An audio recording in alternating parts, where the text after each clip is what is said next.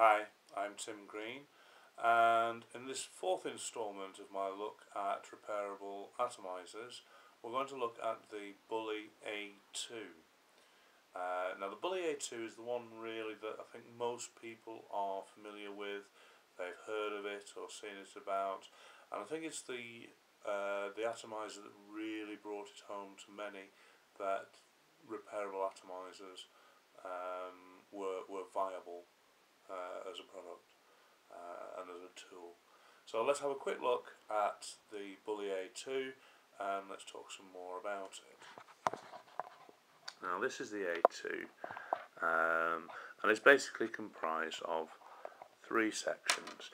You have the business end, which is your atomizer section. Now this comes in a range of fittings: 5, 10, 901 and 801, and it's the usual kind of arrangement that we've seen before on repairable atomizers, where you have basically a positive and a negative terminal, a wick and wire arrangement that goes between the two and acts as the atomizer. This sits inside this stainless steel tube. Now I will say that on the Bulli website you've got a choice between stainless steel or aluminium. I have had both. Of the two, the stainless steel one does actually get hotter. The tube gets hotter, but I've stuck with the stainless steel one because it's stainless steel. It's not a soft metal. It's going to last a lifetime. Aluminium, there's nothing at all wrong with it. I've seen people talk about their concerns of aluminium oxide and what have you, but there are lots of aluminium mods and atomizers, and I don't see it being a huge problem personally. But if it is something that bothers you, you can use stainless steel.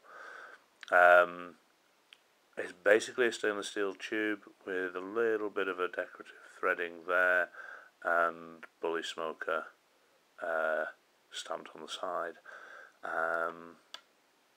The third section is your cartridge. Now this is a standard 701 cartridge. You've probably seen these before in electronic cigars. That's where they're most commonly used. Comes with a white sleeve that screws over it, and it all sits inside like a mini cigar shaped looking plastic tube. You add your liquid into here. When it's all assembled together, the wick from here makes contact with the filler in the cartridge, and that's all that it needs. It then draws down the liquid via capillary action. Very simple, very effective. Very few processes involved that actually taint or take away from the flavour as well. Tank systems, for example, they have a spike with a stainless steel mesh inside, and the tank cart itself, which is in plastic.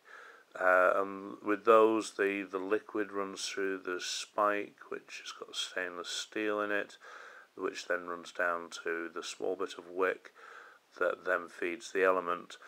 Now, that for me affects the flavour, and I think the forums abound with people who say this tank atomizer is stripping away the flavour of my juice. I know I've experienced it time and time again, and I know others have too. But no such issue goes on here. Now, one thing I do like, I mean, this is the kit as you get it.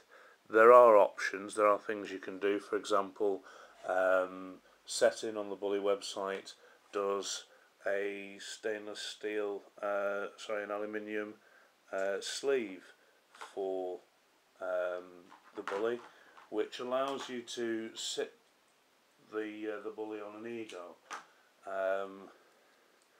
Just get that here in shot.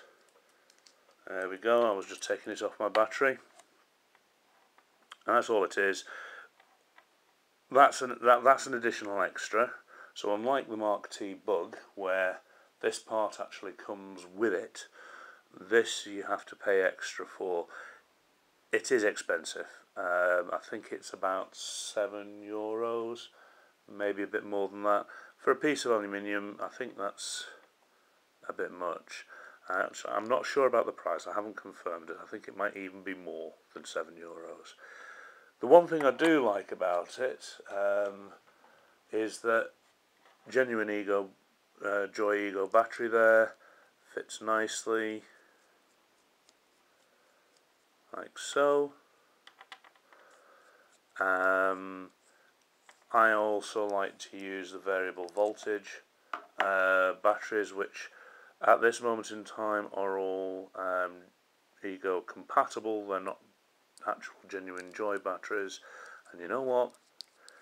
It fits on there too, which the same piece on the Mark T Bug doesn't. You get 2 turns on there and that's it.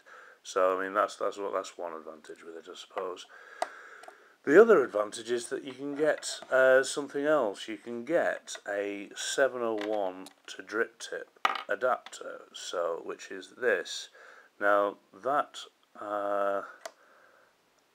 came from, I think it was VaporAge.com, and I really like it. It's actually transformed using the Bulli A2 for me. So what you do with that is you take this bottom section off the cartridge. It just pulls right off. And what you have to do, and this was a tip that Maz from forums gave, is you have to just squeeze in. That is a circle, and get a pair of pliers and just squeeze it and make it into an oval. And once it's an oval, you can just clip it in, and that's it. Just getting e-liquid all over my fingers there. Once you have it all set up, you can take your favourite drip tip, and there you go. Now, aesthetically, much better. But what I will do as far as the aesthetics are concerned, I'm not going to take into account this when I do my scores.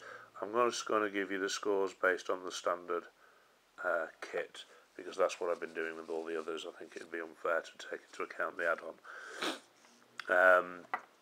So what I'll do here, I like to have a fairly long wick in the A2, just to make sure it is wicking well. There are various types, different ways that you can construct the wick. I've seen ways of doing it with loops, and then you take an additional piece of wick and tie the loops together so that they sit upright. I just can't be bothered with all that. I just do extra long loops to make sure that they make contact with the cartridge. What I'm going to do is I'm just going to take that cart off there, and I'm going to take that cart off there, because I don't want to corrupt the results any. That's an empty cart. That's a full cart. I'm going to put the full one onto there, so that's all ready to use. Like so. I will show you what it looks like with the standard drip tip on, with the drip tip adapter and the Ming drip tip on, if you like. But that's the way that I am going to base my scores on it, just like that. Now, some people don't like these types of mouthpieces, which is why I wanted to mention the adapter.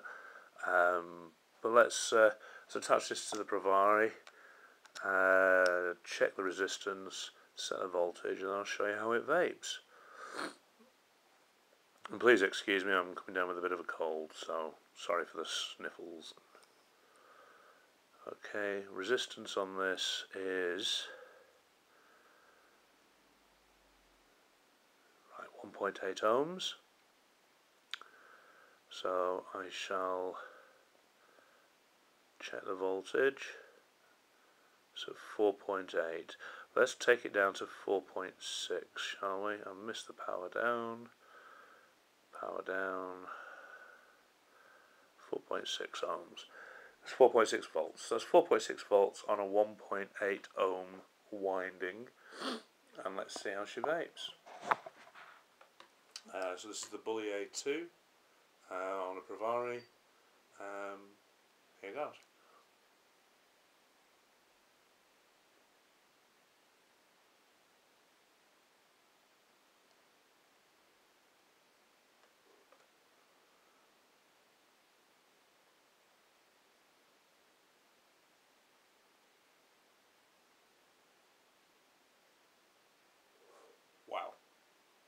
masses of vapour, as you can see.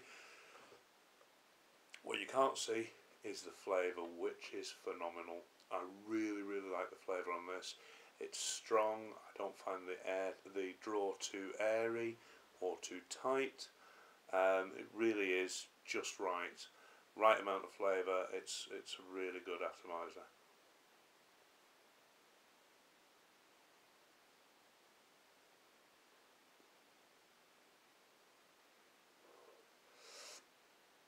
I just can't fault that. That's fantastic. Again, give my sniffles. Now, there's no doubt you probably gathered that I'm a fan of this. I'm going to try not to be, throughout the whole of this process, I'm going to be as objective as I can. There are a lot of people who don't like this cartridge arrangement. They simply don't like to use cartridges. This cartridge will hold 1.1 mil of liquid, which is the same as a regular tank cartridge. Not a mega tank, a regular tank cartridge. Inside is a regular filler, and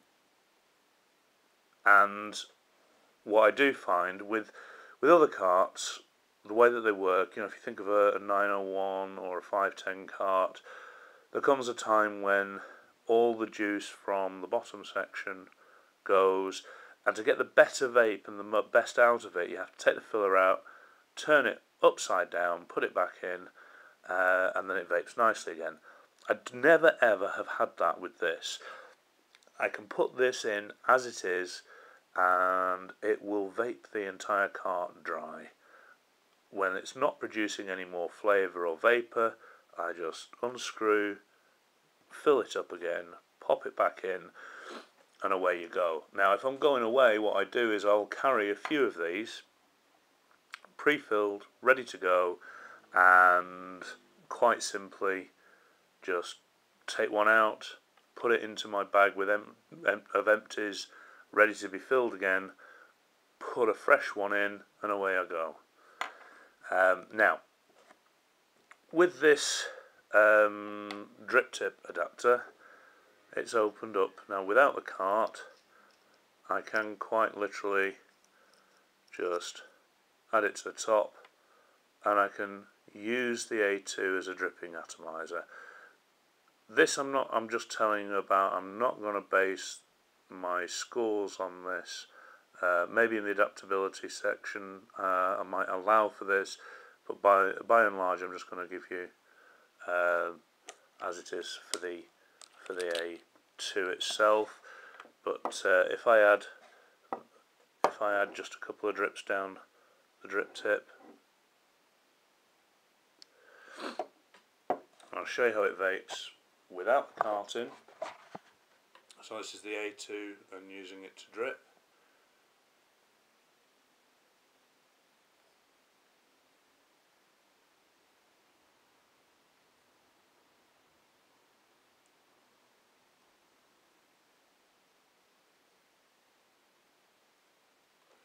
You see, that vapes for me like a dripping atomizer.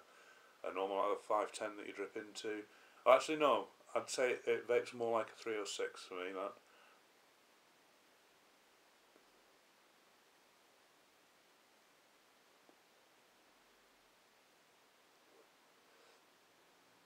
Excellent. Now what a lot of people used to do before the adapter was available, they would just take the cart out and tailpipe it.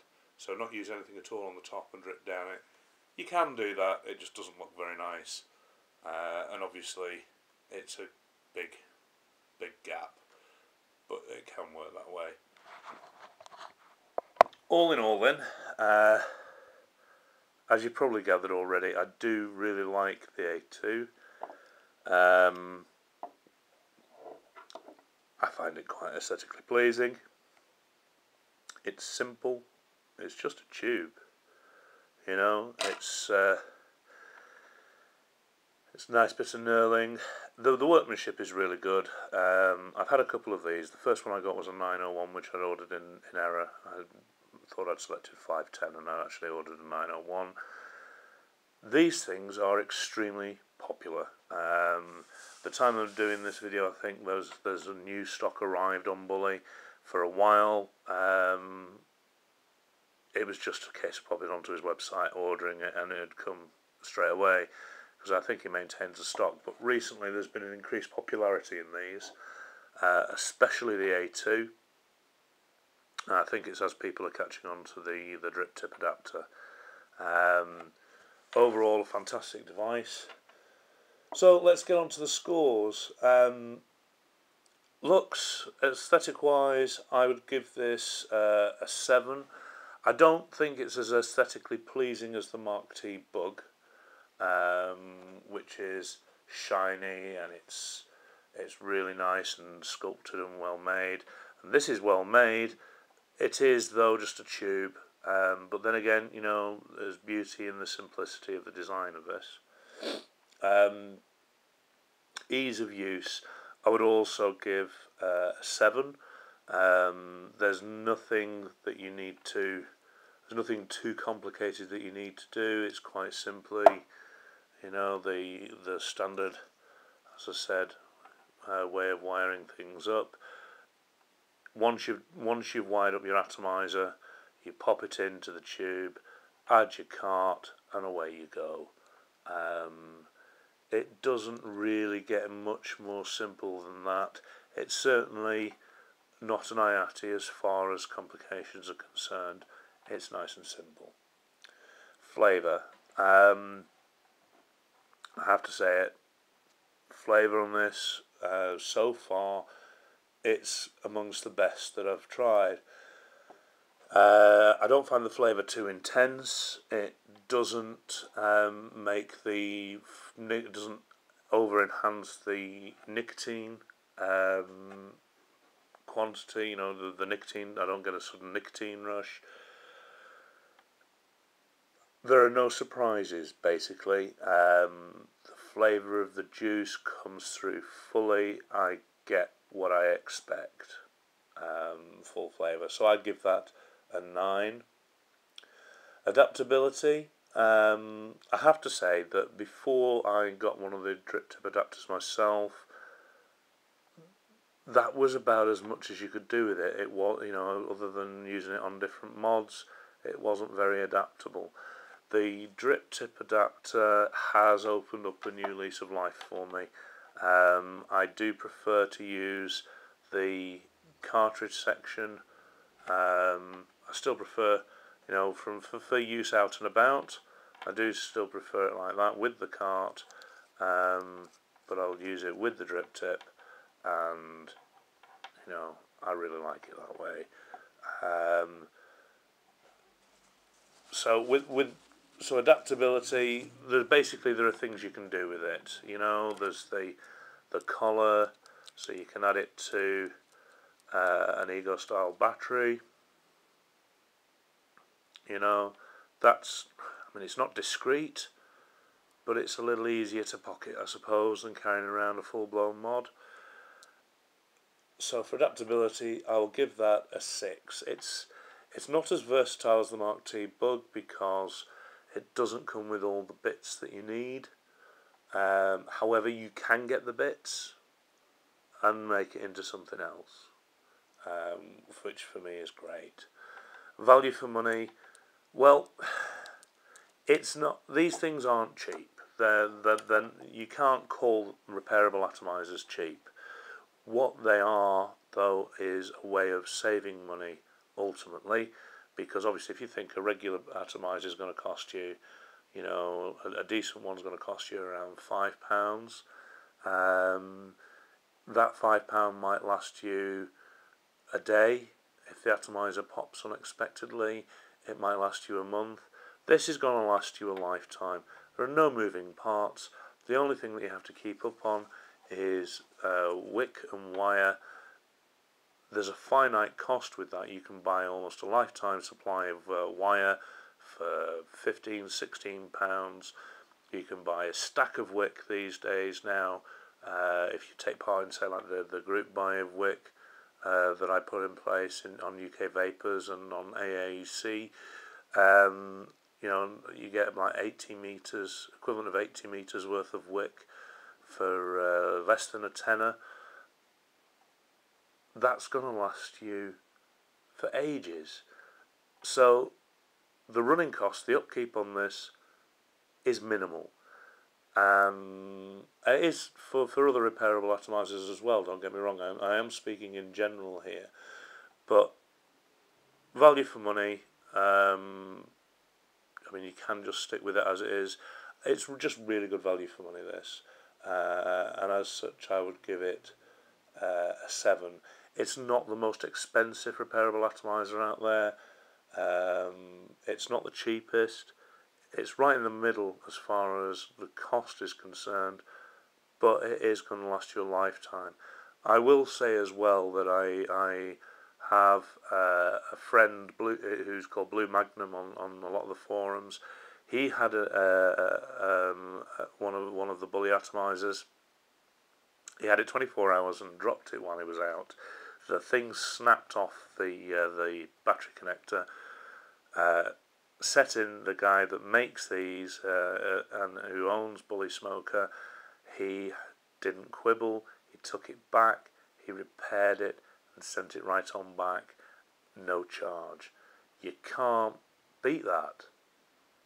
That's kind of like a lifetime warranty. Although he doesn't say it on the forum, on his site, I wouldn't be surprised if he would honour it. Brilliant. It's going to pay for itself in no time at all. So that gives me final roundup now of 7 for looks, 7 for ease of use, 9 for flavour, 6 for adaptability, 7 for value for money, which gives me an overall score of 7. There we have it, the Bulli A2 repairable atomizer with my drip tip on the end. I just really like it.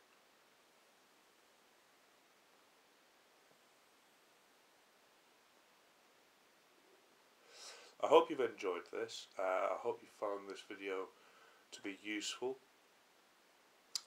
In the next video I'm going to be doing the Bulli A2T with the mega sleeve as well. I'll do the two together because it's in effect the same atomizer, but we'll talk about that in the next video.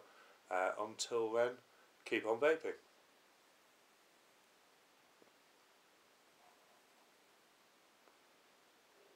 Bye for now.